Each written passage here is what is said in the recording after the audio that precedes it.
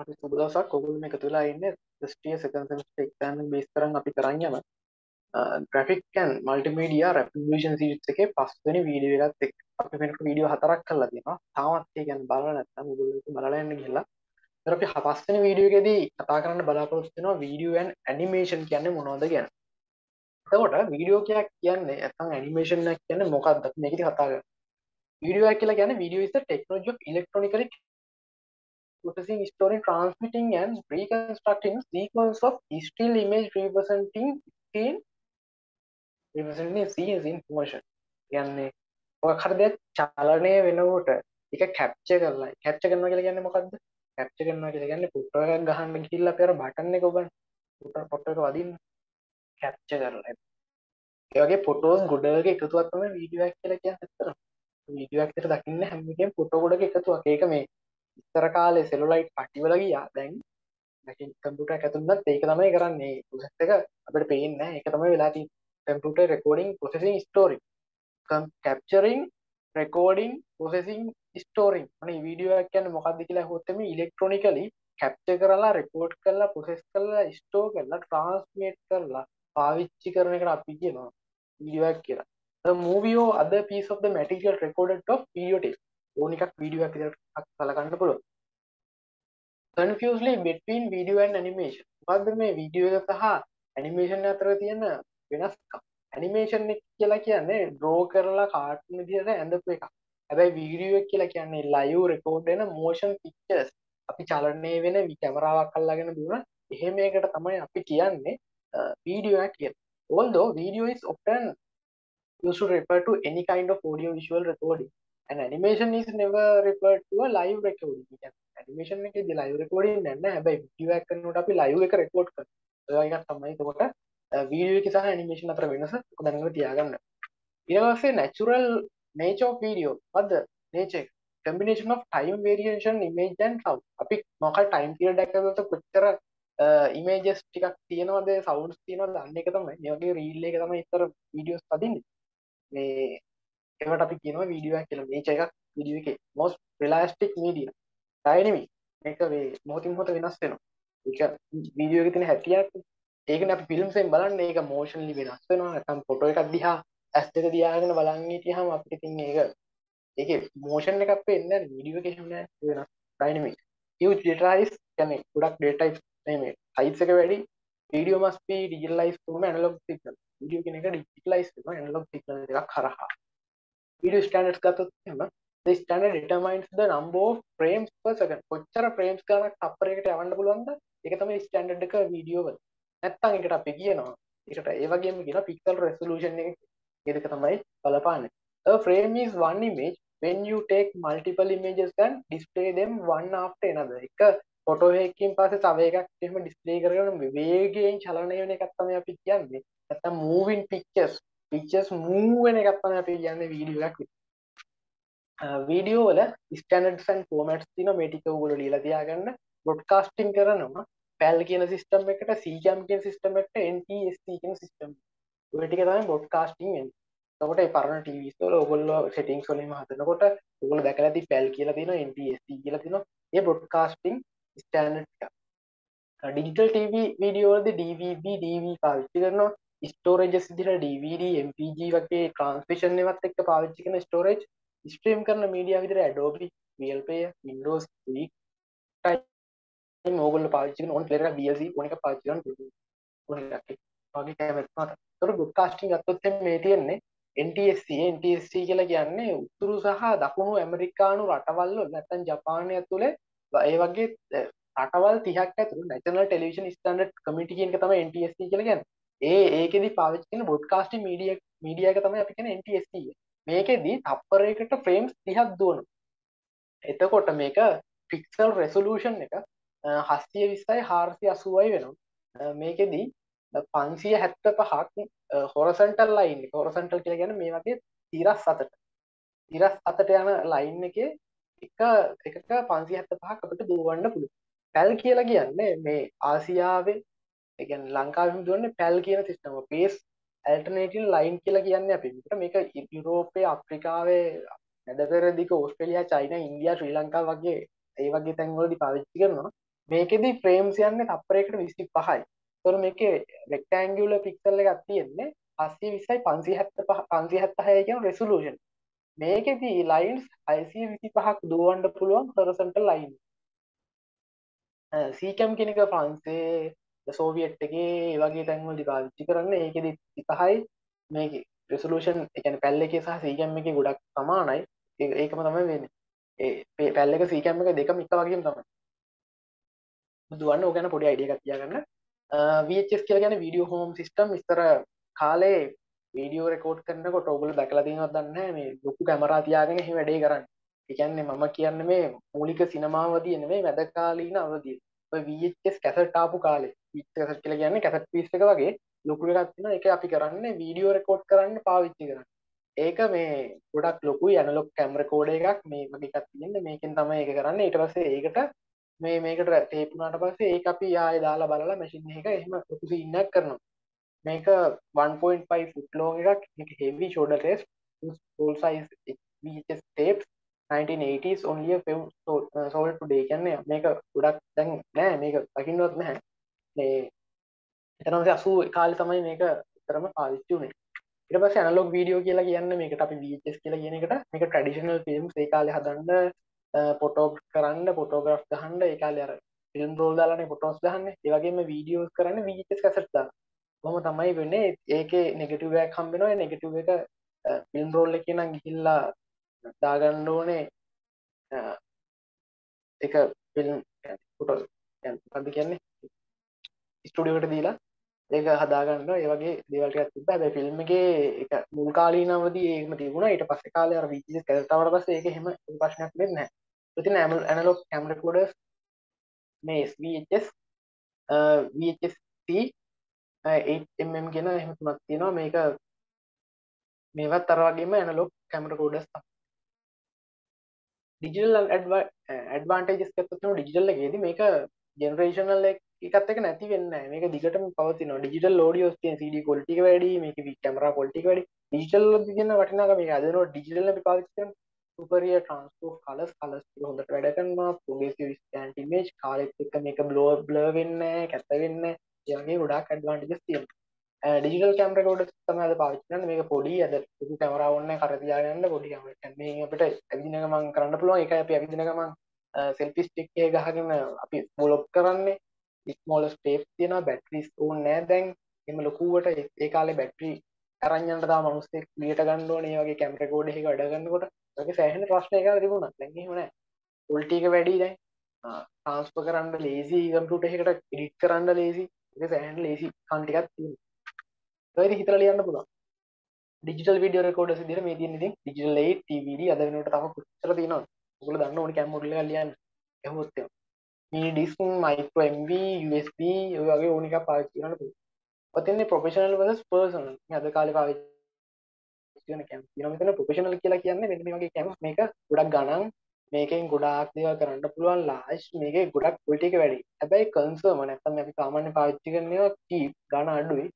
ඒකේ ඉතින් ලිමිට් අපිට කරන්න පුළුවන් දේවල් අඩුයි. ඒක තමයි දැනගන්න තියාගන්න ඕනේ ඕක. CCD charge coupled device. මේ කියන්නේ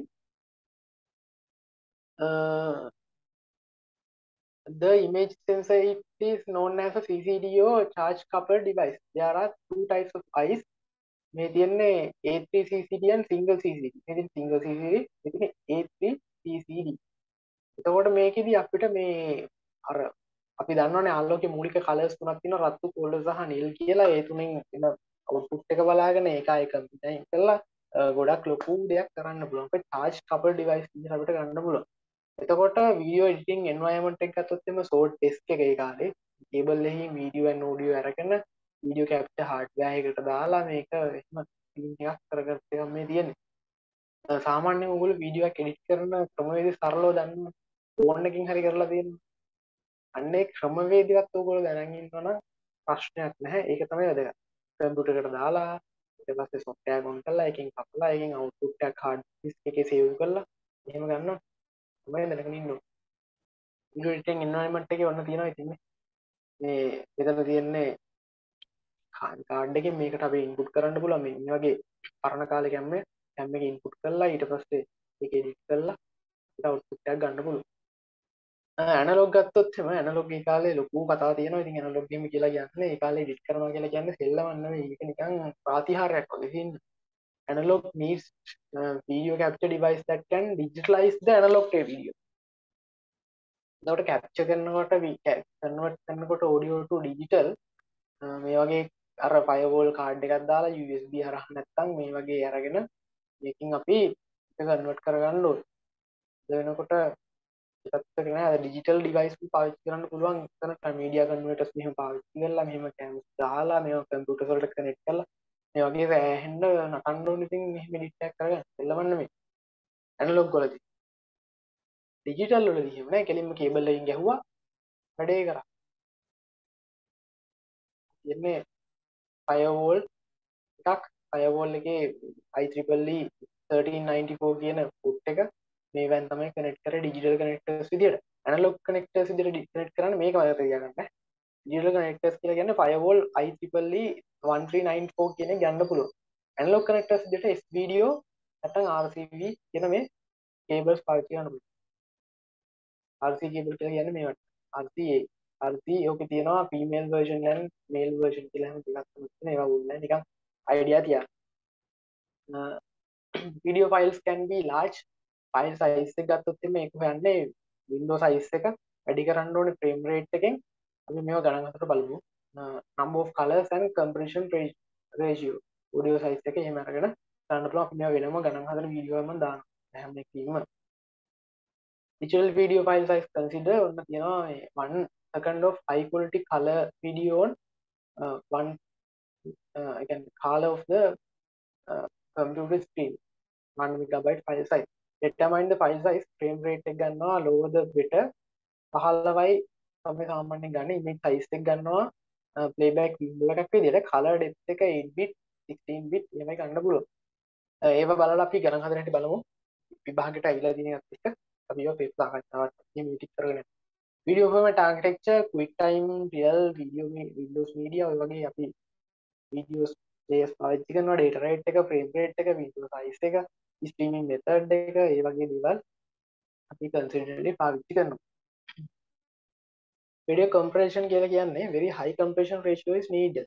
ගොඩක් high compression ratio එකක් අපිට ඕනේ හොඳ high quality එකක් ගන්න.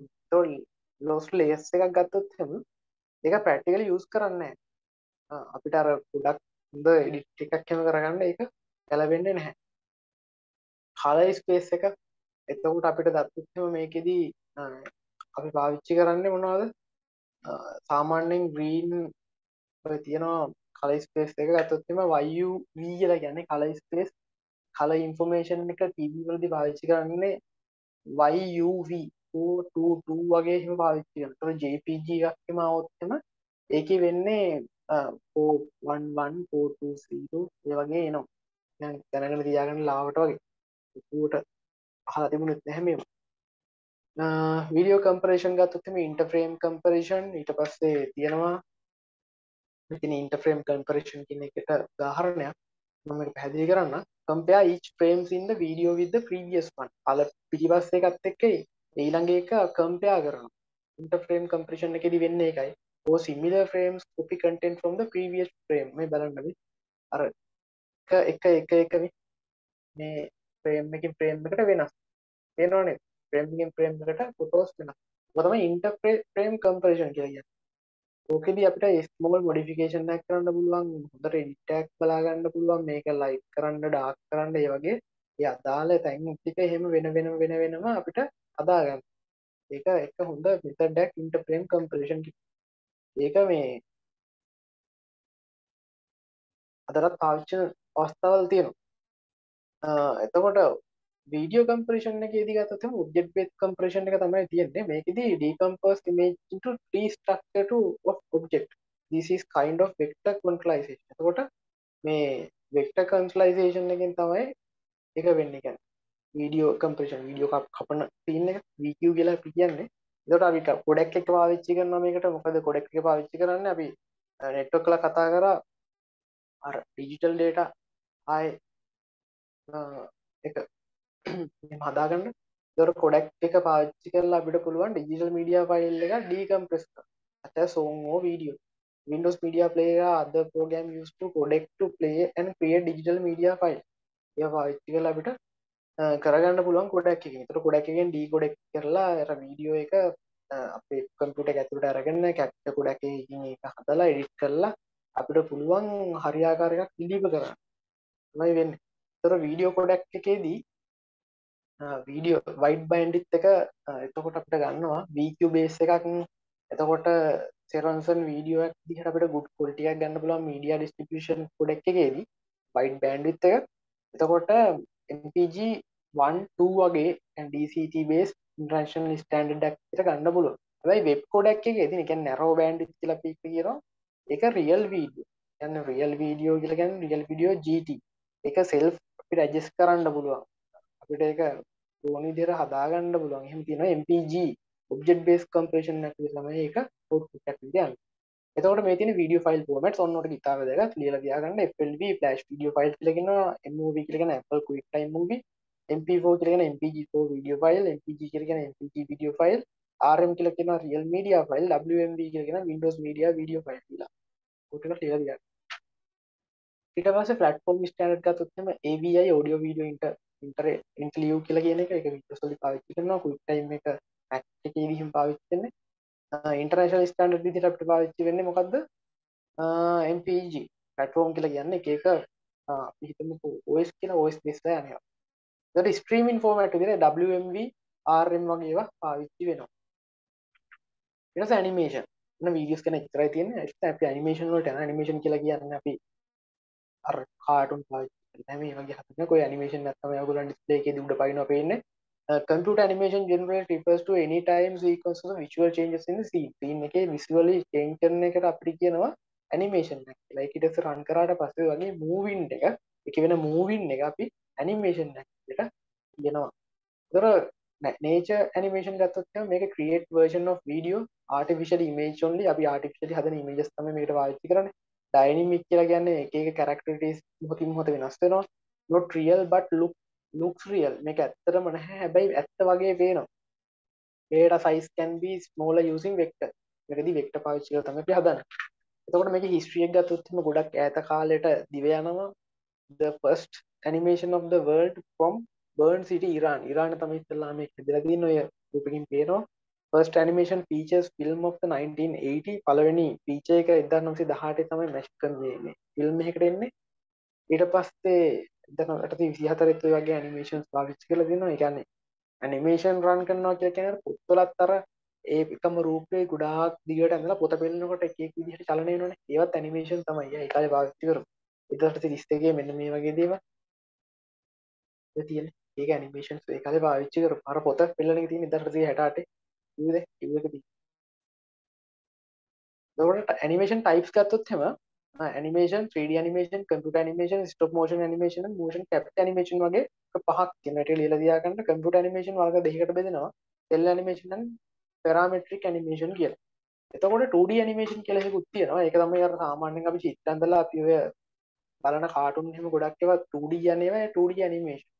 2D animation කියලා කියන්නේ image series එකක් ඇඳලා ගිහිල්ලා ඒක ඩිසයින් කරලා ඒක කුඩා කාලයක් ඇතුළත ඉතා වේගෙන් move කරනවා. එතකොට ඒක කාටුන් එකක් විදිහට අපිට පේනවා. ඒක තමයි 2D animation එක කියලා. ඒක ඔය තියෙන ඉතින් ඔය හරි කාටුන් එකක් දාගන්න 2D තියෙන 2D නේ මේ 2D animation. 3D animation කියලා කියන්නේ ත්‍රිමාණව අපිට පේන එකක් අද වෙනකොට පාවිච්චි කරන අලුත් කාටුන්ස් ෂූටින් මාටින් හිතන්න. ඒක 3D. 3D animation digitally modulate කරලා ඒක animate කරලා හදන එකක්. ඒක ටිකක් advanced features තියෙන වැඩක්. ඒක තියෙන කාටුන්ස් ටික shark tail එහෙම ඔක්කොම 3D animation තමයි දුවන්නේ.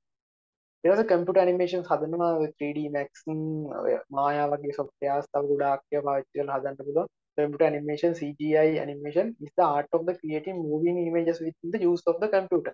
It is created by means of 3D computer graphics. 3D computer graphics පාවිච්චි කරලා computer animations අපි හදනවා. cell animation කියලා කියන්නේ 2 dimensional ඒවා 2D අපි චිත්‍ර ඇඳලා ඒවා illustrate පාවිච්චි කරලා ඊට පස්සේ නැත්තම් උගල්ලෝ කරලා ඇති flash වලින් animation එක හදලා ඒ ඔක්කොම කරන්නේ cell animations විදිහට තමයි ඒවා වෙන්නේ. Parametric animation it is කියන්නේ ඒක computer generated animation එකක් විදිහට තමයි සිද්ධ වෙන්නේ. මේකෙදී motion path animation එකක් කියන්නේ චලනයක් සිද්ධ වෙනවා vector animations තියෙන්නේ ඒ වගේ එකක් තමයි parametric එකේදී එන්නේ ඔය තියෙන parametric පේනවනේ ඔයගොල්ලන්ට key frames ටිකක් තියෙනවා එතකොට ඒකත් එක්ක චලනය වෙනවා logical object ටිකක් තියෙනවා ඒක multiply moving object එකක් විදිහට පාවිච්චි කරන සාමාන්‍යයෙන් අපි අර පාවිච්චි කරන wall art එකේම තියෙන 2D animation වගේ දේවල් ගන්නත් පුළුවන් stop motion animation කියලා කියන්නේ ඔය වගේ ඒවා ඔයගොල්ලෝ Facebook එකේ මුල් කරගෙන යනකොට නතර නොවන animations ඔයගොල්ලන්ට දක ගන්න පුළුවන්. ඒවා stop motion animation කියලා අපි කතා කරනවා.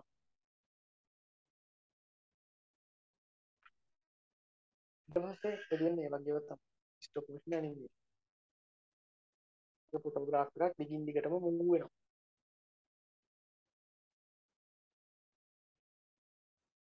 stop motion animation වර්ග කීපයක් තියෙනවා cutout animation, play motion animation, model animation, object animation වගේ තියෙනවා. motion capture animation ඊට පස්සේ motion capture කියලා කියන්නේ මොකක් හරි එකක් අපි අර හිතමු මේක මේ ෆිල්ම් එකක් තියෙන ඇවටාර් කියන ෆිල්ම් එකේදී තමයි ගොඩක් motion capture animation කියන එක පාවිච්චි කරන්නේ අර නිල් පාට මිනිස්සයා හදාගන්න ඒ වයස් ටිකක් මිනිස්සෙක්ගේ ඇත්තටම ගහලා ඉවරලා ඒ මිනිස්සයා චලනය වෙනවා. ඒ චලනය වෙන එකත් එක්ක අපි අර කම්පියුටරෙන් හදපු ඇනිමේෂන් එක චලනය වෙනවා. ඒක තමයි motion capture animation කියලා කියන්නේ. ඔය වචනින් මම කියුවට වඩා මේ ඉංග්‍රීසියෙන් තියෙන එක. උගලට දැන් මම කියුව එක තේරෙනවා. ප්‍රැක්ටිකලි ඉවට පස්සේ ඒ අයිඩියා එක ගන්න. ඔබ්ජෙක්ටිව්ස් ගත්තොත් එමු මේක best quality at lower cost මේ ගොඩක් ක්වොලිටි වැඩි cost එක අඩුයි ඉන්ටරෙස්ටිං කැරක්ටර්ස් හදන්න පුළුවන් ගොඩක් හොඳ ස්ටෝරි එකක් හදන්න පුළුවන් විසිබිලිටි එක තියෙනවා ඒ වගේ දේවල් තියෙනවා එක එක වොයිසස් පාවිච්චි කරන්න පුළුවන් ඇනිමේෂන් වලදී ප්‍රින්සිපල්ස් තියෙනවා ඉතින් ඔය මෙන්න මේ ටික මම කියන පොඩි එකක් කියලා තියාගන්න ඉතින් ඒක ඉතින් නෝමලි දෙයක් ලියලා තියාගත්තත් ප්‍රොබ්ලම් නැහැ ස්ක්වෑර්ස් ඇන්ඩ් ස්ට්‍රෙච් ඒ කියන්නේ ඔන්න පළවෙනි එක The squares and stretch කියලා කියන්නේ principles define the method of the given sense of the weight and flexibility of the drawn object. object එකේ අඳිනකේ ඒකේ weight එක කොහමද ඒකේ sense එක කොහමද දැන් මෙතන අශ්වයා අර මනුස්සයාගේ පැන්නකට යනකොට අපිට යාගේ අශ්වයාගේ weight එක පේන්න තියෙනවා ඒක ඇත්තටම යනවා අර පිටිපස්සෙන් තියෙන පසුබිමත් එක්ක ඒක චලනය වෙනකොට මේක ඉදිරියට ඇදෙනවා පේනවා ඒ යන්නේ වගේ ඒකේ තියෙන අර object ටික object volume එක හරියට ග්‍රහණය කරගන්න ඒක එක දෙයක් ඒක ගොඩක් වැදගත් ඒක තමයි ස්ක්වෑර්ස් ඇන්ඩ් ස්ට්‍රෙච් කියලා අපි කියන්නේ ඉතින් මේක බලන්න මේ මොෂන් එක හොඳට මේ ඔයගොල්ලන්ට පේනවා මේක දැනෙනවා වැටෙනකොට අර පොලා පනින්න එකත් එක්ක ඒක වැදුනට පස්සේ ඒ ගානට උඩට යන්න ඕනේ කියලා තේරෙනවා අන්න එක තමයි ඒ කියන්නේ ඊට පස්සේ ඇන්ටිසිපේෂන් කියලා කියන්නේ අපි බලන ඔඩියන්ස් එකට ඒක රිලාස්ටික් විදිහට දැනෙන්න ඕනේ කියන්නේ අපි ඩාන්සර් කෙනෙක් ජම්ප් කරොත් එහෙම හරියට එයාගේ මොකක් හරි බිම වදිනකොට කියන්නේ බෝලයක් යවනකොට ඒක දැනෙන්නේ අන්න ඒ වගේ එකක්. ඊට පස්සේ straight head actions on push ඒ කියන්නේ මිනිස්සෙක් ඇවිදිනකොට ඒක හරියාකාරව පොසිෂන්ස් ටික ඒක වෙන්න අන්න ඒ වගේ තමයි තියෙන්නේ.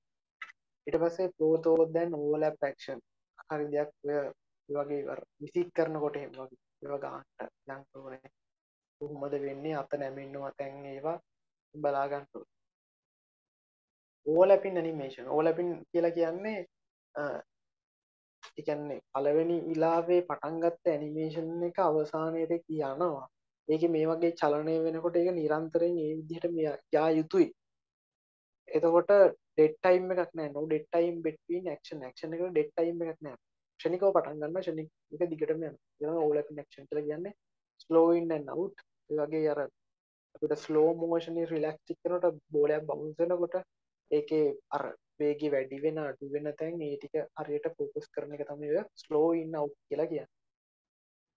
ඔය තියෙන slow වෙනවා. වේගය වැඩි වෙන. ඒවා තේරුම් ගන්න වෙලා තේරෙනවද උඹ එක්කම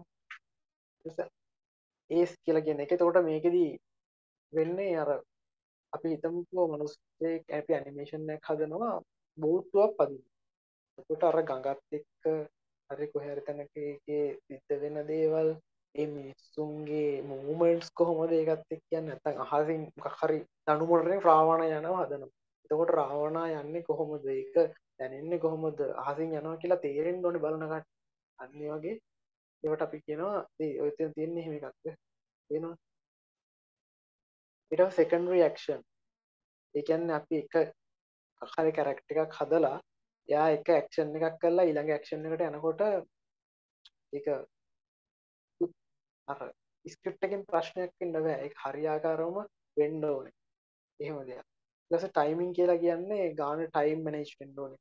ඒක ටයිම් බ්ලින්ක් වෙන්න බෑ, ටයිම් ක්‍රොස් වෙන්න බෑ, ගානට ගලාගෙන යන්න ටයිමින්. ඊට පස්සේ ටයිමින් ඇන්ඩ් මෝෂන් කියලා කියන්නේ ඒක තමයි. ටයිම් එක හරියට මූවමන්ට් වලට ෆිසිකලි අපිට ඉමෝෂනලි මීනින් එකක් වෙන විදිහට දැනෙන්නේ. ඒක. ඊට පස්සේ එක්සලරේෂන්. ඔය කියන්නේ දැන් අපි මොකක් හරි ගලක් බිත්තරයකට ගලක් අතරනතර බිත්තරේ පොඩි වෙන්න ඕනේ. ඒකට කොහොමද කාට හරි එකට අපි ගහනවා. ගැහුවට පස්සේ උගේ අර ගුටි කන එකගේ හැසිරීම කොහොමද? අන්න ඒ වගේ ඒවා හදාගන්න එක තමයි කියන්නේ. ඊට පස්සේ ඇපියල් කියලා කියන්නේ ඒ කියන්නේ හරි අපි කැරක්ටර් එකක් සිම්පලි හදනකොට හරි කම්පලෙක්ස් හරි හදනකොට ඒකේ ඉන්ටරැක්ටිං කැරක්ටර් එකේ තියෙන ඉන්ටරැක්ට් එක මොනවා වගේද? ඒ කියන්නේ යාගේ කොන්ඩේ කොහොමද? එයාගේ බොඩි ලැන්ග්වේජ් එක කොහොමද? හැසිරීම කොහොමද? කතා කරන්නේ? මේ හැම දෙයක්ම ඇපියල් එකක් විදිහට ගන්න පුළුවන්. ඒක ඇනිමේෂන් එකේ වැදගත් දෙයක්. ඒතකොට ඩිසයින් කරනකොට ඇනිමේෂන් එකක් සීක්වන්සි අපිට ස්ටෝරි බොඩි එකක් වුණ ඉස්සෙල්ලා. ඊට පස්සේ ස්පෙසිෆයි කී එකක් වුණ. කියන්නේ මොකක් හරි ෆ්‍රේම් එකක්. කැමරාවක් කියලා කියන්නේ ෆ්‍රේම් එකක්නේ. ඒ වගේ අපි මොකක් හරි ෆ්‍රේම් එකක් සිලෙක්ට් කරනවා. ඊට පස්සේ ෆ්‍රේම් එක ඇතුලේ අර ස්ටෝරි එක හදලා කැරක්ටර්ස් බිල්ඩ් කරලා එහෙම ලොකු සීන් එකක් අපි කරන්න ඕනේ. ඒතකොට ස්ටෝරි බොඩි එක හදනකොට ඒක ලීනියර් රිප්‍රසන්ට් කරන්න ඕනේ සිටුේෂන් එකෙන් සිටුේෂන් එකට. ඊට පස්සේ මොකද්ද වෙන්නේ? ඒ වගේ අපි සම්පූර්ණ ඇක්ෂන් එකකින් ඇක්ෂන් එකට ඩිෆයින් කරන්න. ඒ කියන්නේ ඒක ඇනිමේෂන් එක හදන්න කලින් මේ වගේ රූපයක් අඳින්න ඕනේ. සරලම දේ අපි අඳින්න පුළුවන් නම් හොඳයි. අති. ඒකට අපි ඇනිමේෂන් එකක් විතර හදාගන්න ලේසි. ඊට පස්සේ ක්‍රී ෆ්‍රේම් එක කියලා කියන්නේ ඔන්න බලන්න ෆ්‍රේම් තියෙනවා. පල්ලෙන් පේන්නේ ෆ්‍රේම්. ඒ ෆ්‍රේම්ස් විදිහට ඒ ෆ්‍රේම් එක ඇතුලේ ඒක ඈතට යනකොට කොහොමද ළඟ තියෙනකොට කොහොමද? ඒ වගේ අපි ඒක හරියාකාරවම සිලෙක්ට් කරගන්න ඕනේ ෆ්‍රේම්. තියෙන්නේ ෆ්‍රේම් වලින් ෆ්‍රේම් වලට එක එක තැන් වලට යනකොට තියන්න පුළුවන් විදි. ඒ ඊට පස්සේ මූපින්. ඒ කියන්නේ අපි අපි මොකක් හරි තැනකදී මොකක් හරි දෙයක් ඇනිමේෂන් එකකදී ඒක සූම් කරන සූම් අවුට් කරනකොට එක view එකක් ගන්නකොට close up එකක් ගන්නකොට වෙන විදිහක් slide view එකක් ගන්නකොට තව විදිහක් මේ විදිහට අපි කොහොමද ඒකේ color combination එක ඒකේ තියෙන ගුණාත්මක ගති ඒවා කොහොමද අපි නිරූපණය කරන්නේ අපි ඒවා මෝපින් කියලා එක පැත්තකින් ගන්න පුළුවන් ඒ වගේම අපිට ඔබ්ජෙක්ට් එකේ shape එක ෆෝම් එකකින් ඉඳන් අනිත් තැනකට යනකොට කොහොමද තියෙන්නේ සරලව මේක තමයි close up එකකින් ඉඳන් side view එකට යනකොට කොහොමද ඒක තියෙන්නේ අපි ඒක තමයි මෝපින් කියලා කියන්නේ වීඩියෝ ඇනිමේෂන් අතර තියෙන වෙනස්කම් අතර තියෙනවා වීඩියෝ එක කියන එක සීක්වන්සි ස්ටිල් ඉමේජස් රිප්‍රසන්ට් ද සීන් ඉන් මෝෂන් වීඩියෝ ලයිව් රෙකෝඩඩ් කරනවා මෝෂන් පික්චර්ස් විදිහට වීඩියෝ එනි ඉෆෙක්ට්ස් දෙනවා මූවිස් තමයි ගන්න පුළුවන් උදාහරණ. ඒකට කාඩ් ඇනිමේෂන් කියන එක සිමුලේට් වෙන්නේ. ඒ කියන්නේ movements get the display in a series of pictures or frame. Animation is an animated drawing. මේක කාටුන් වල හැද කරන්නේ. ඒකට සාමාන්‍ය එක්සැම්පල් විදිහට ගන්න පුළුවන් කාටුන්. අතර වෙනස්කම් ටික දැනගෙන තියාගන්න ඕනේ. විතර පැහැදිලි කරේ ඒකයි. එතකොට ටෙක්නික්ස් ගත්තොත් එimhe ඇනිමේෂන් වලදී linear interpolation translation rotation scaling මේ වගේ ටෙක්නික්ස් හතරක් තියෙනවා. ටෙක්නික්ස් හතර ලියලා තියාගන්න. එතකොට hardware requirements විදිහට ගත්තොත් එimhe graphic cards ඕනේ අපිට මේක පාවිච්චි කරන්න ගොඩක් හොඳ. ඒ වගේම හොඳ processors ඕනේ. O processors O2 වගේ අඩුම ගන්න දෙකක්වත් තියෙනවනේ processor. cameras ඕනේ මේ වගේ දේවල් හදන්න අපිට. ඇනිමේෂන් හදන්න වීඩියෝ කරන්න ඕනේ cameras. ඒ වගේ දේවල්. software requirements ගත්තොත් එහෙම software package ඕනේ අපිට 3D Studio Max 3D Studio Lightwave 3D Photoshop Premiere Flash ඒ වගේ ඒවා ඕනේ වීඩියෝස් එඩිට් කරන්න ඒ වගේ ඒවා කරගන්න. ඉතින් බලන්න ලියා ගන්න. කියන්නේ ඒවා තමයි. ඉතින් ඇනිමේෂන් ක්‍රියේට් software එකක් හදන විදිහ ස්ක්‍රීන් කැප්චර් software එකක් ඔය තියෙන animation clip libraries තියෙනවා ඔය තේරෙනවද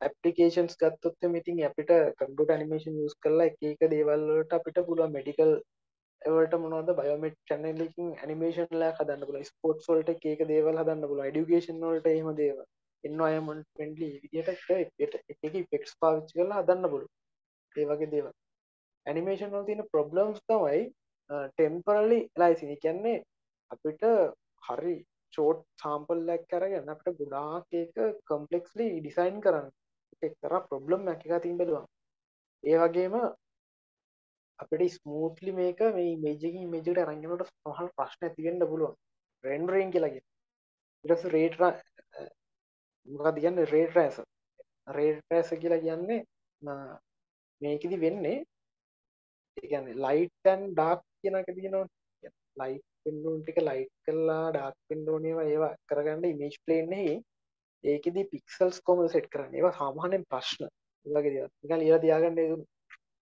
ඇඩ්වාන්ටේජස් තමයි මේකෙදි අපිට concept එක ගැන idea එක easily create කරලා අපිට පුළුවන් different angle වලින් බලන්න ඒ වගේම virtual lights දෙන්න පුළුවන් colors වැඩි කරලා ඒ වගේ දේවල් පාවිච්චි කරන්න පුළුවන් අපිට නැවත නැවත create කරන්න පුළුවන් events animation එකක් ඇතුලේ animation captures attention වගේ lazy advantages තියෙනවා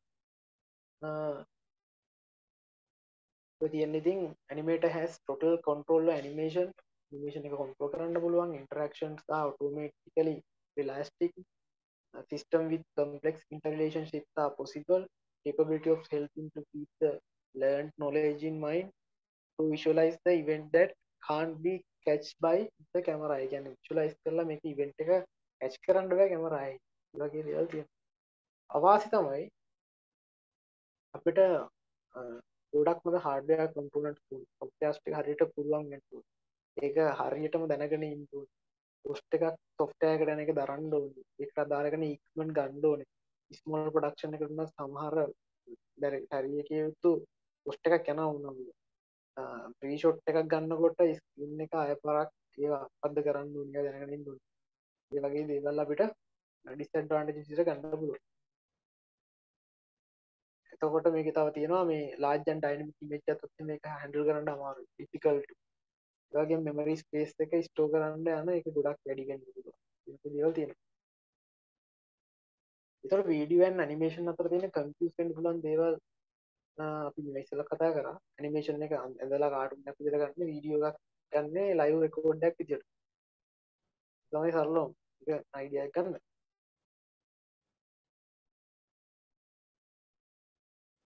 ඒ තියෙන්නේ difference between video and animation වෙන්නේ වීඩියෝ එක දකුණු පැත්තේ තියෙන animation තේරෙනවද